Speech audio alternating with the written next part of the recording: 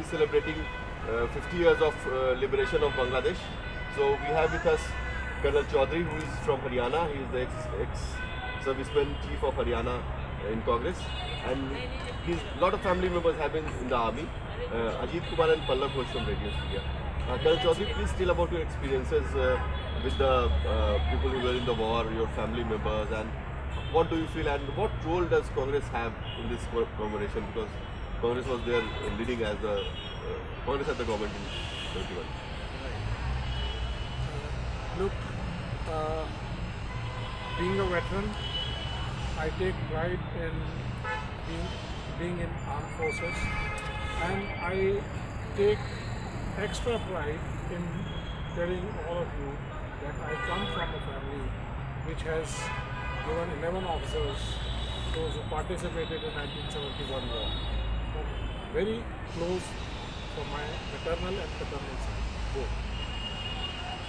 And I was a small child that time, and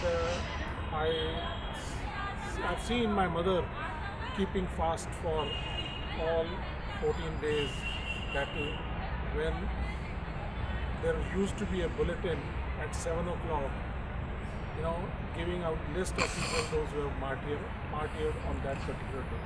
So people used to wait, and they used to feel relieved that okay, my son or my relative is not there in that place. Notwithstanding that, we have a very glorious history of being in military and uniformed services. My real uncle martyred in 1962 war. He was a young captain, and out of 11 members those who took part, he lost 3. So we take pride that we have taken part in building our country, defending our country, and more so splitting the Pakistan into 2 portions and creating a nation. Secondly, I want to, in a recent time, there has been a very, very big hype over surgical strikes. I must tell everybody, and the nation must know, that surgical strikes have been part and parcel of military training, and every soldier in some or the other way has taken part or supported an operation behind enemy lines. And Bangladesh war is one of the biggest surgical strikes of military history, and after Second World War, after landings in Normandy, this war has seen the biggest paradropping, amphibious operations. Many kilometers of Meghna River was to be crossed, and thereafter marrying up of land and air forces, and more so the paradrop forces.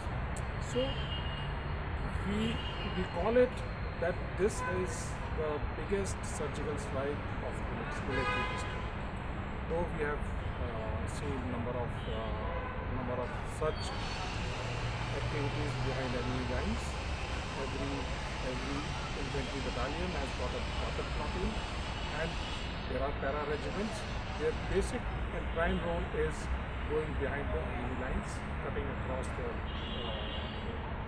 supplies and securing the base so that the frontal attacks can be launched and the areas can be captured.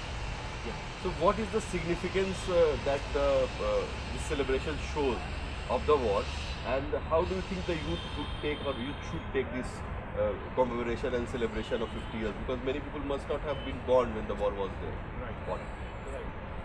I must say that 1971 war should not be remembered only on 16th of December or in the Golden Jubilee year. It should be remembered on every single day when as a country we have shown a grit and determination,